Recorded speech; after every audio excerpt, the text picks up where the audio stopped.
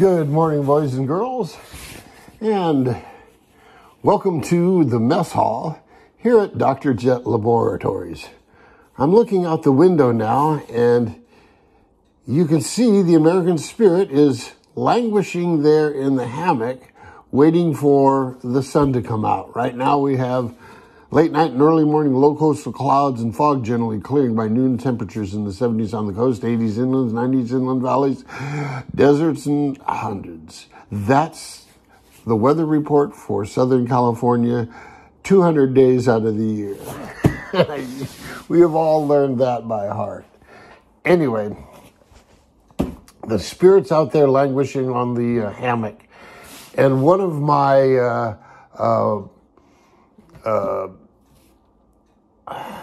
viewers, one of my special viewers, I'm looking for the right word, but, you have some viewers that are dedicated. One of my dedicated viewers commented about cases. Now, for the most part, I keep all of my boats in a case. And I also keep all my expensive guitars in a case. And the reason for that is you don't want the outside of whatever's in here to touch the inside of the world. So if you can separate, your object, be it a boat or a guitar or, a flute, and you don't want the outside of your flute touching the inside of the world, you put it in a case. So that's what I want to talk about today is cases. For my little boats, for the most part, you can find a briefcase, a suitcase, some camera case. In the case of that little catamaran, I used a telephoto lens case. But when you get up into the bigger boats, it's harder to find something that works.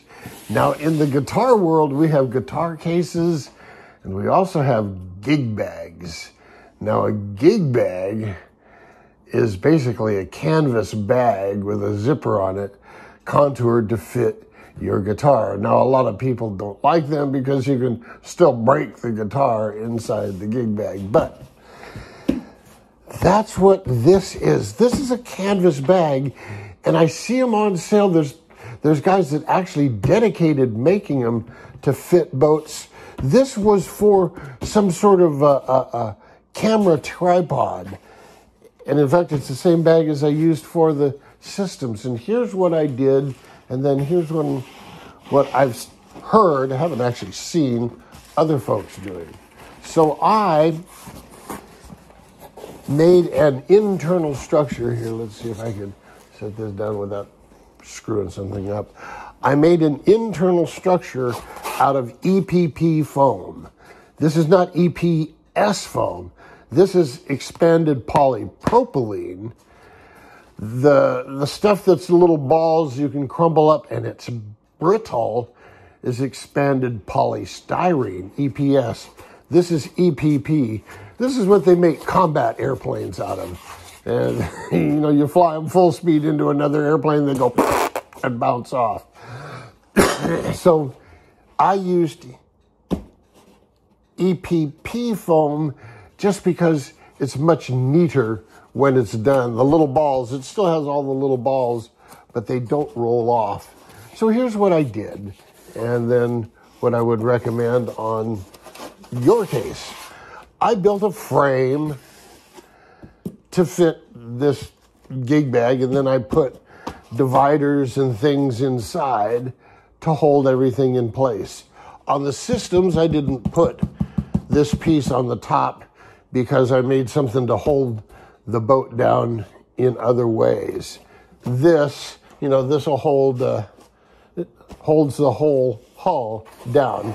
I made a separate stand that the boat can stand on. Outside of this, you don't have to do that. So that's just a couple of ideas thrown out there what you can do. Now, I'll tell you what else I've seen, and it's worthy of some thought. Everybody's seen the ubiquitous boat stand made out of PVC pipe, and it's got some of that pool noodle foam that the boat sits on, and it's just made out of PVC. Well, guys are making a PVC frame that fits inside here. So imagine you have a PVC frame that fits in here, and then in the frame you would make various cross members that would saddle your boat, and, you know, some straps to tie it down so it wouldn't move around. So you would have this PVC frame with your boat securely strapped inside of it, and then just covered with this gig bag. So there's a couple ideas. I'll tell you, I really like keeping the boats in a case like this. I've got a boat that I built in 2006. So that makes it, 18 years old. And it looks like the day it came out of the stink bug works. Other than maybe a little corrosion, but so it makes it easy to transport. You don't bash them around transporting. Hanger rash is one of the biggest problems for any of these RC models. So you keep them in a case, they stay nice and clean. And my routine is you run them, you bring them in, you clean them, you dry them, you prep them, and you prep them for the next lake run, and you put them back in your case and you put it up. That way you know when you pull it down, it's basically ready to go. Yeah, you might want to freshen up a drop of oil here and a smear of grease there, but for the most part, you're ready to go. So there you go. Dr. Jet rants about cases. Yeah, people poo-poo me about the cases, saying, oh, man.